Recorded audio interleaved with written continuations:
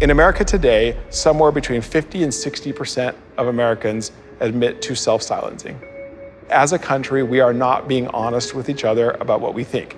And we all end up veering off paths of fulfillment and flourishing, chasing what we think other people think. If I think everybody else is happy, it's never gonna change. In today's landscape, a growing chorus of dissatisfaction echoes through every corner of society. The principles of major industries like government, education, and the workforce are being questioned. Are these systems broken? And if so, what do people want things like education and work to look like? We're kind of done being told what to do, and you're seeing a craving for something better. My guest today is Todd Rose, an author, professor, and social entrepreneur. And he argues that approaches to education and work that seek to control and create conformity prohibit individuals from flourishing. I don't think people right now want work to be the end-all be-all. They don't need work to be the thing that gives them purpose, but they are starting to expect that work play a positive role in the broader lives that they want to live. Later, we'll visit Morningstar Tomatoes, a company whose mission-focused self-management system means there are no bosses. There's less rigid hierarchy, and it's a place where employees are empowered to be their own managers. Stay tuned as we uncover the repercussions of false consensus, the constraints within existing institutions, and the potential significance of increasing individual autonomy. The only way to solve our biggest problems is to have the audacity to try. Welcome to In the Arena with Evan Baehr. Todd, really excited to dive into this conversation today. We are going to cover a lot in our short time together. You have a really interesting platform as a scholar, an author. You are an entrepreneur. You're an academic, used to be at Harvard. Reformed academic. Reformed. Yeah. Correction accepted. People pay you to speak, they pay for your books, they want your ideas. But really, it seems like you're a man on a mission to sort of overturn a paradigm. I don't see that on a lot of people's business cards. Tell me a little bit about what you mean by that. It sounds so crazy. Yeah, it's a great pickup line, right? Paradigm. Look, I think everybody in America knows something's wrong. And it just feels like the wheels just fell off. And we're looking at causes, we're pointing at different things. But this idea of a paradigm is just simply the fundamental assumptions and principles that people use to build a society. And every so often throughout history, that paradigm starts to crumble a little bit and people start to lose faith in it, and bad things happen and sometimes good things happen. So one of your big academic ideas, philosophical ideas, observations about society is what you describe as collective illusions. Take a few minutes and unpack that hypothesis for us. Collective illusion is a social phenomenon where most people in a group end up going along with an idea that they don't privately agree with simply because they incorrectly think most everybody else in the group agrees with it. And so as a result, entire groups end up going along with something that almost nobody really wanted. So dumb example, let's say I'm at a cafeteria restaurant with a bunch of people. I don't like tomatoes. I think that everyone else likes tomatoes. I want to be liked by those other people, so I order tomatoes thinking that they think I would want tomatoes? Yeah, we all know of these small examples in our lives where we were like, wait, why did we all do that, right? But what we've found in our private opinion research is that these collective illusions are no longer rare or isolated or small. And we all end up veering off paths of fulfillment and flourishing, chasing what we think other people think. In an age of social media, this becomes an unmitigated disaster if you're not careful. Consider this, for example. On, what was formerly known as Twitter. X, please. X. Research done on when it was Twitter, that about 80% of all content is generated by only 10% of the users. And it turns out that 10%, they're not remotely representative of the American public.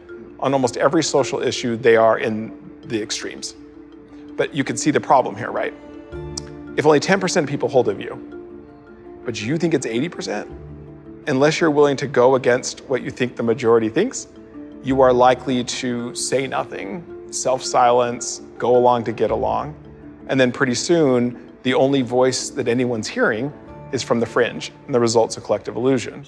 So as a child, watching how you speak, hearing the words you're saying, our pattern there, our approach of mimicry actually works. We learn language. And maybe kind of pre-internet days, spending time at the Rotary or the VFW and having beers and conversations, that actually was maybe a better set of raw material coming into us to understand. Obviously it's biased because it's people that you're near, but it's maybe different ages or races or socioeconomic statuses. Also, you know the reputation of the people speaking.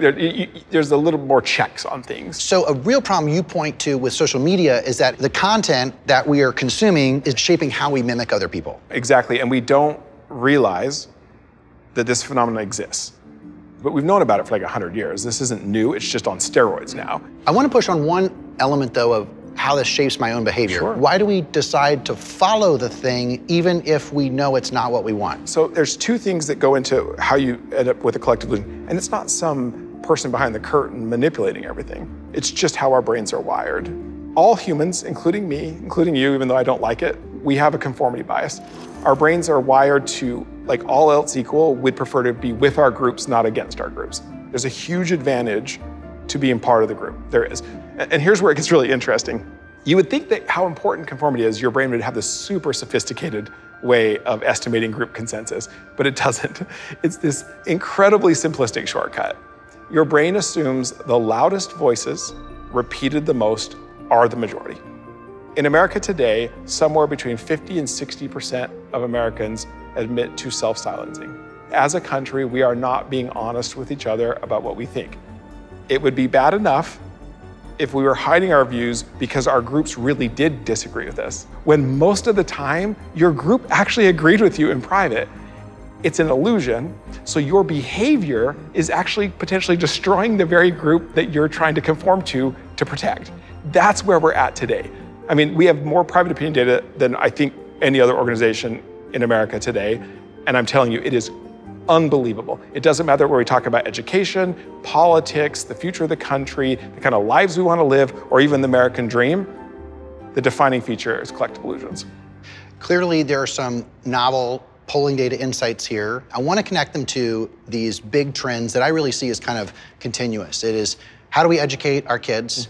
And how do those kids become adults and go on to find meaning and purpose in their work? Connecting the challenge of the collective illusions to this sort of crisis we have across education and work. So let's start with education. If I could boil it down to one thing, it's that the vast majority of the public, including parents, want different, not just better. They don't want a better mousetrap, right? They want a fundamentally different purpose for education. They want it to be about cultivating their child's unique potential, preparing them to flourish, right? And really make a contribution. And look, they want them to have a stable career doing work that they enjoy. This is what most everybody wants. That's not the system we have. And I don't even mean to be, it was never meant to be the system we have, right? We have a system that was designed to mass educate people, largely as anonymous widgets. I mean, I don't even mean that as derogatory as it sounds. That was the point, right? Treat everyone exactly the same. You go through the same kind of factory system. We'll sort you as best we can. Some of you will go on to college. The purpose of public education in America today is just college prep. That idea that everyone has to go to college and that's the end-all be-all has completely plummeted. It's not part of the American dream anymore. It's kind of crazy. So here's the problem though. There's a lot of unanimity with respect to what people want in terms of the development and flourishing and good careers. But when you ask them what they think most people think, they think overwhelmingly most everybody is perfectly happy with the system we have. They think that most people prioritize college prep, standardized tests, everybody taking the same courses the same way. It's pretty unbelievable. Education is not really a market, not really. Not a fully functioning market, as you know. North of 80% of American parents have essentially no choice on where they send their kids to school. So the only kind of change that could happen in that captured system is one that we all agreed to, or we believed we all agreed to, unless you have the money to just opt out. So think about it. If I'm like, I don't really like what's happening to my kid, I really want something else for them, but I think I'm kind of alone in that. If I think everybody else is happy, it's never gonna change. It creates a sense of hopelessness that change could happen. I want to pick up one little historical backstory. You loathe Frederick Taylor. Yeah, listen, Frederick Taylor is like the worst person you've never heard of. Who was he and what did he, how did he wreck shop?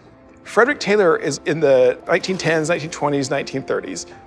This rise of deep paternalism Frederick Taylor is like, hey, listen, this idea of people starting with their own autonomy and choice and building a great society from there is silly.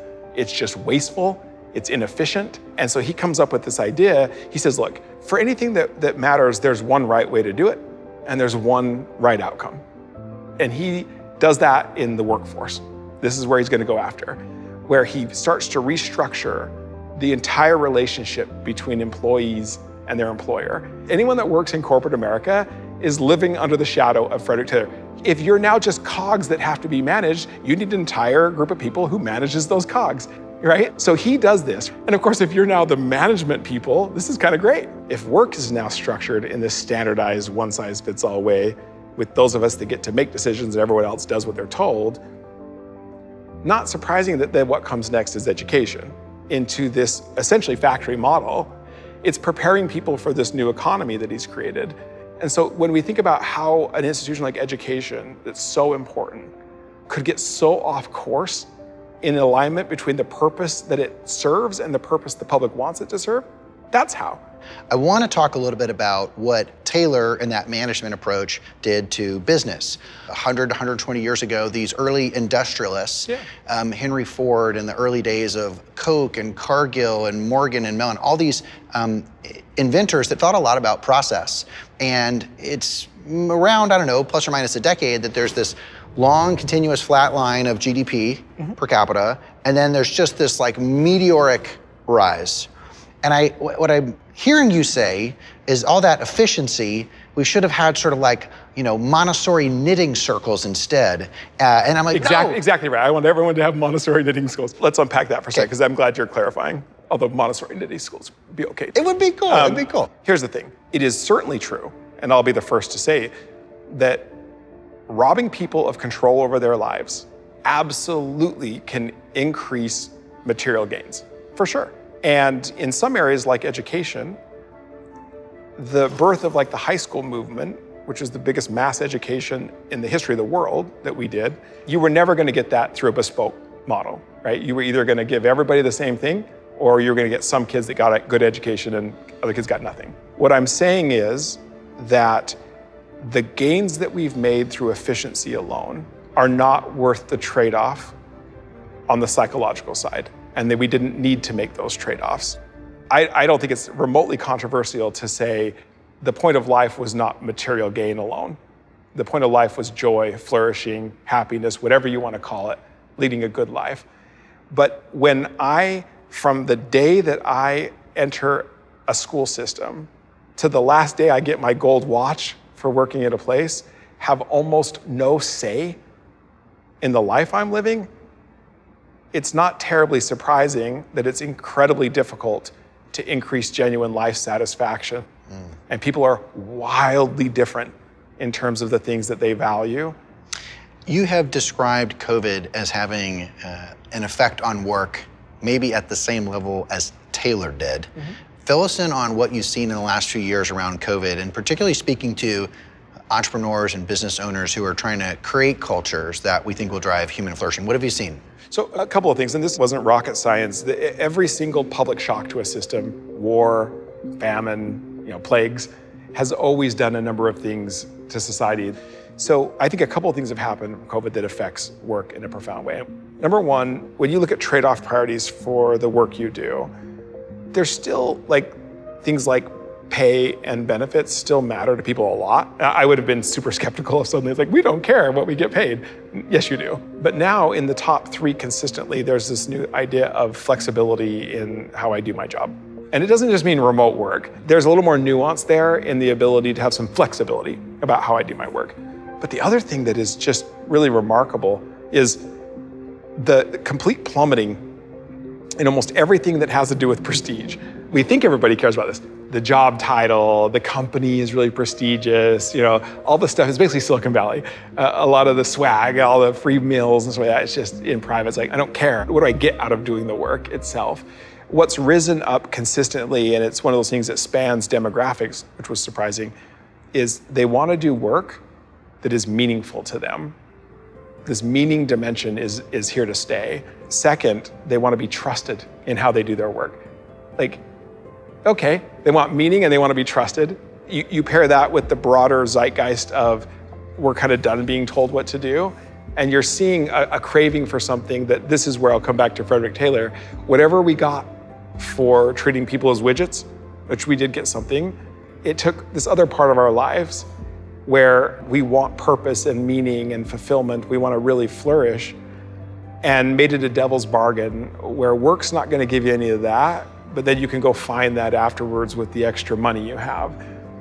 I don't think people right now want work to be the end-all be-all. They don't need work to be the thing that gives them purpose, but they are starting to expect that work play a positive role in the broader lives that they want to live.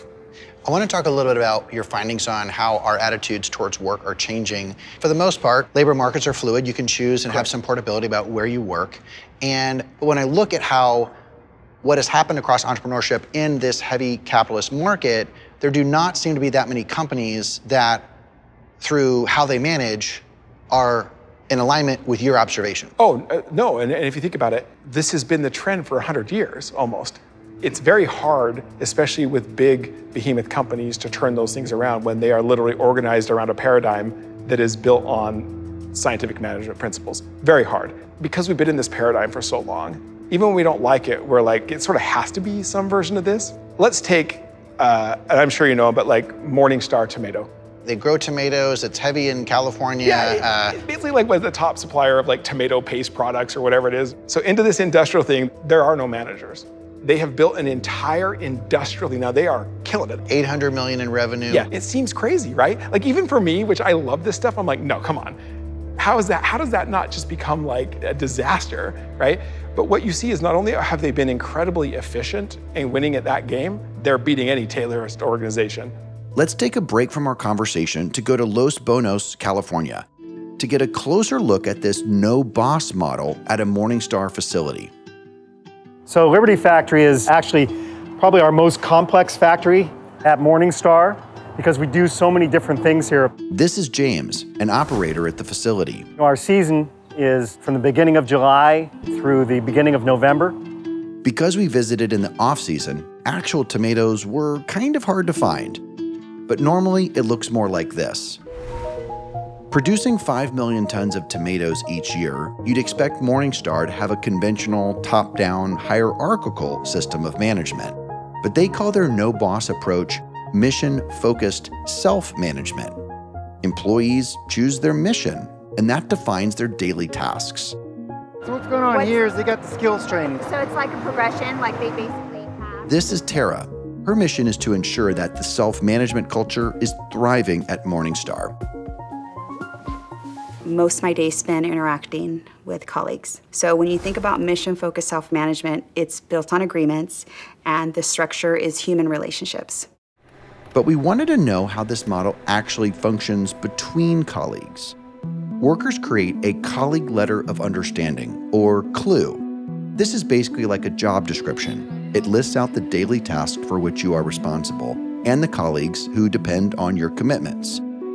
Tomatoes keep going down the line, sort out tomatoes that have maybe some green on them. Pinch beds actually remove the skins from the tomatoes before they're diced.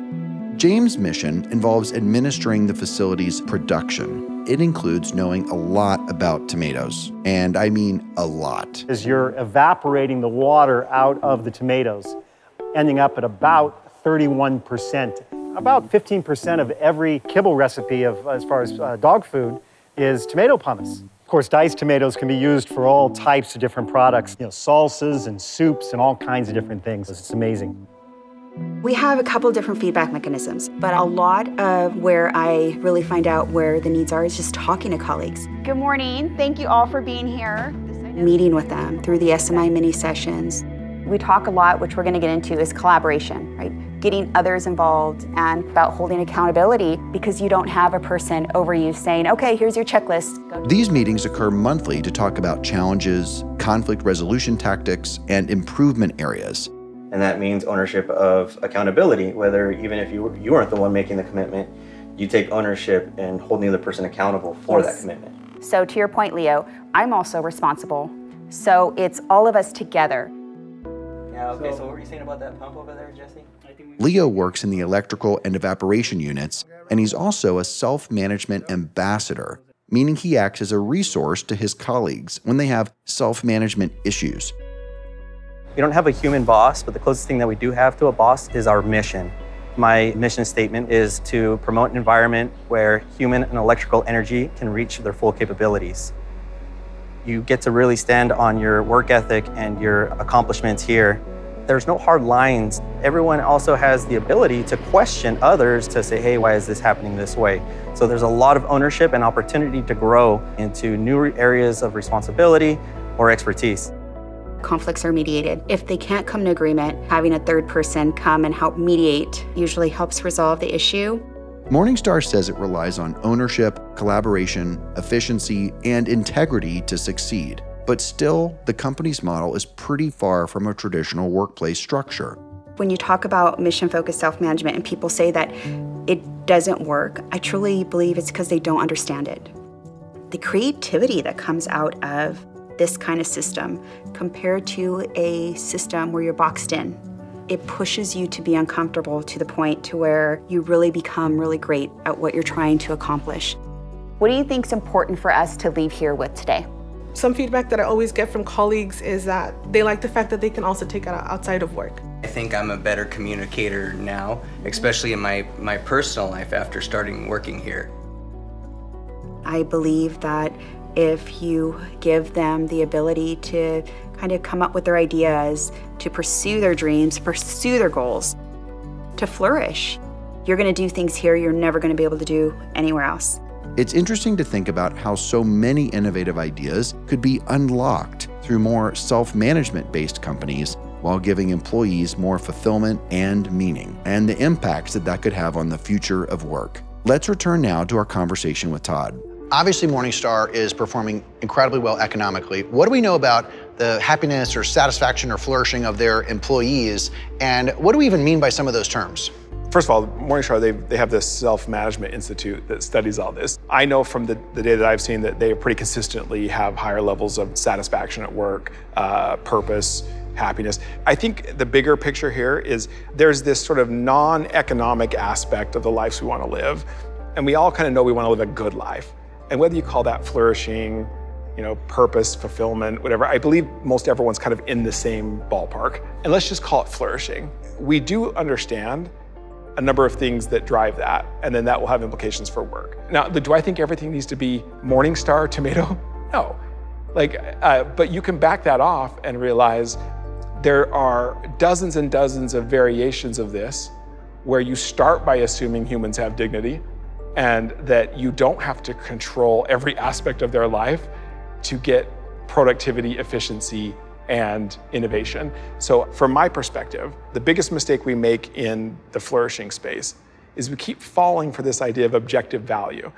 People are unbelievably individual in what they prioritize and the kind of value they get from the exact same experience, okay? So any talk about flourishing has to start with the fact that we are unique individuals. At the core of all research that I've looked at that really drives a lot of flourishing is this idea of autonomy, which is a fancy way of saying people believe they have some control over their own life. When you look at the top 10 priorities in aggregate for the American public, for what they mean by a good life, the number one thing that people care about more than anything is doing work that has a positive effect on other people. The fifth highest priority is being engaged in your community. And we also ask people how they're doing on all these attributes. How are they achieving it right now? In the top 10 most important attributes, again, engaged in your community is number 5. It has the lowest level of achievement of any of the top 10. More people in America today say they are debt-free than engaged in their community, even though they care about both. But the demand is there, what's going on? So a couple of things. One we know for sure, and one we got to understand more. Massive collective illusion. We actually don't think anyone cares about engaging. It's a bottom-dwelling, we perceive it to be a bottom-dwelling priority for most everybody else.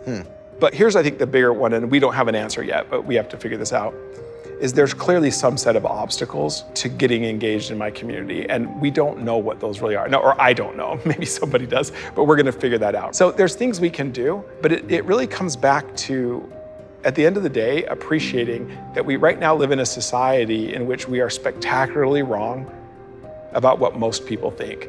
And The reason this is so critical is if you woke up today and thought, most people, including other people in the political party, actually hold my same values, think about what that would do to the way you think about them and treat them. It's when we start to see them as so fringy and so out of touch with like, wow, this isn't even decent, that we actually start to see them as truly other. Find these subtle ways to be honest with each other. You'll have more of an effect than you possibly imagine on society.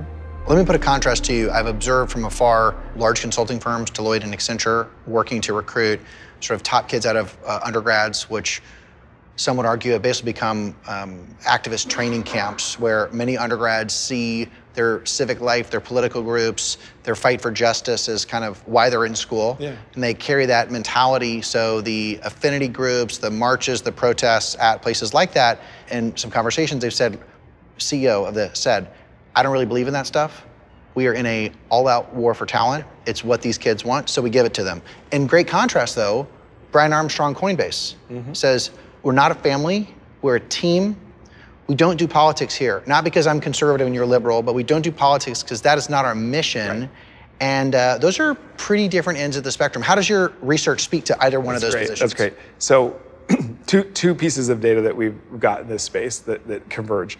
One, within the workforce priorities index, like what do people want?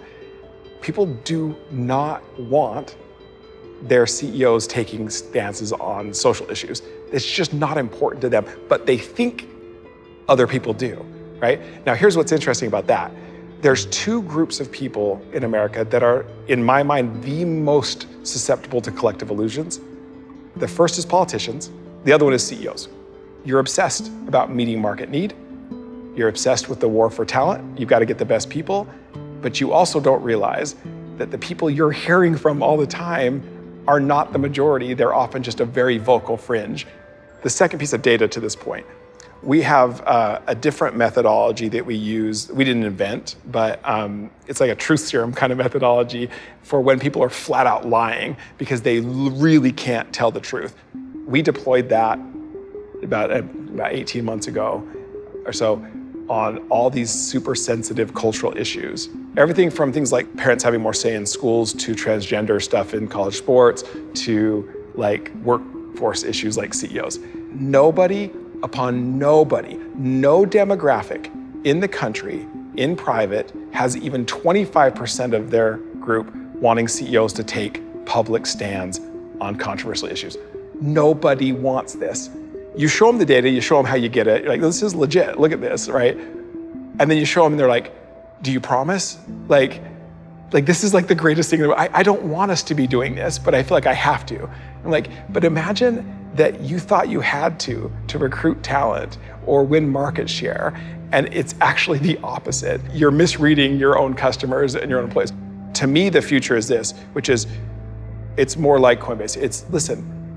It's not because these things don't matter, politics don't matter, it's that's not the reason we're all here. And you can have your views. I don't need you to have, as soon as the CEO takes a stand, that purports to represent everybody in that organization, right? You're never gonna win. I think you saw the collective illusion at play there with Netflix. Bending over backwards, and then finally it's like, look, we're like bleeding customers. Give kind of a call to action to entrepreneurs that are listening. Where might you invite entrepreneurial approaches or solutions to some of the things we've discussed? Maybe not surprisingly, like to me, I think entrepreneurship is the actual solution. You know, even way back when you had these debates about capitalism and communism and Marx just completely neglected the very idea of an entrepreneur, right? It's just this amorphous capitalist centralized state, like it's just behemoth, and then there's like the people, right? Like what he didn't realize is entrepreneurs by definition are constantly trying to overturn the apple cart, right? Constantly questioning the aim or how we get there, right? They're the lifeblood of a free market and a free society. And I would say a couple of things about this, especially in these paradigm shifts, the crisis we're in, where it's not that we want a better mousetrap. Like the very purpose of our society is up for grabs. Everything is on the table now. Old solutions don't work and we don't necessarily even want them, but we don't necessarily know what good looks like and we don't know what to choose. So into that breach, who else is there but entrepreneurs? In my view, not only do you need more of those in the free market, right, the actual economy, we have to take that same mentality into the social sector. It's not just private solutions, it's the entrepreneurial mindset about how we solve problems that needs to be moved over into this, right?